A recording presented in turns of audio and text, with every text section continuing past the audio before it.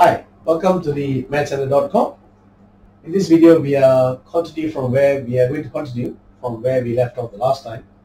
The problem involving some differentiation. Before that, right, this is a quick reminder. We are looking at the Pearson Edexcel International GCSE further maths paper, paper 1R, yeah? And the subject code is 4PM1. Another subject reference is 4PM1/01R. Before we go any further, please give this video a like and share as much as you can. Please follow me on Facebook and YouTube and visit the mathscenter.com, right, for all your needs in IGCSE, A-levels and IB, yeah? Maths, Physics and Accounting. Good. We were halfway through this problem, right, in the last video.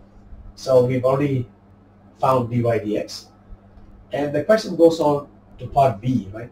Part B says, remember there was this curve, right, given by this equation, y equals to something, and now we're asked to find the equation of the tangent to the curve.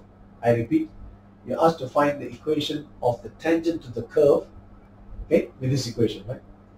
And at the point where x equals to -1. Again, right, you want to find the equation of the tangent to the curve at the point where x is -1. Not hard. You already have dy dx. Okay.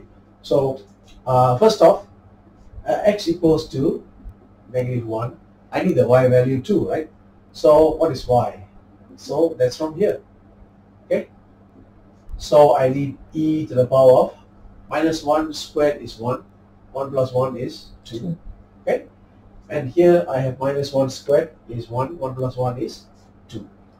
Okay, so my point, right, the point at which we are trying to find the equation of the tangent, it is -1 e squared over 2. Okay, so now we need to find the gradient. So mt. What is mt? The gradient of the tangent. How do you get that? Plug in the value of x in dy dx. Easier. So plug in. So I have 2 here, right? -1 cube is -1.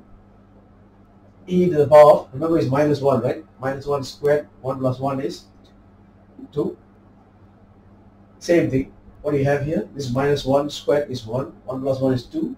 2 squared is 4. So this 2 and the 4, let's get rid of that. And I have -1/2 e squared. So now you have the point and you have the gradient. You can write the equation of the tangent. So let's do that, right? Y minus y1. Okay, gradient x minus x1. In this case will be, okay, so y minus this, right? Plug in the gradient and the x minus x1. So minus minus is plus. So I have y minus, let's clean this up, right, so we don't make any mistake. -1/2 e squared,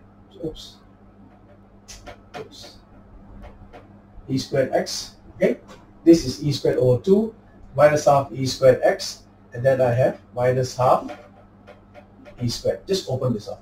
Yeah, that's good. Yeah, so this is gone. So we are left with our final answer. Y equals to -1/2 e squared x. Okay, and we are done. Thank you very much for watching.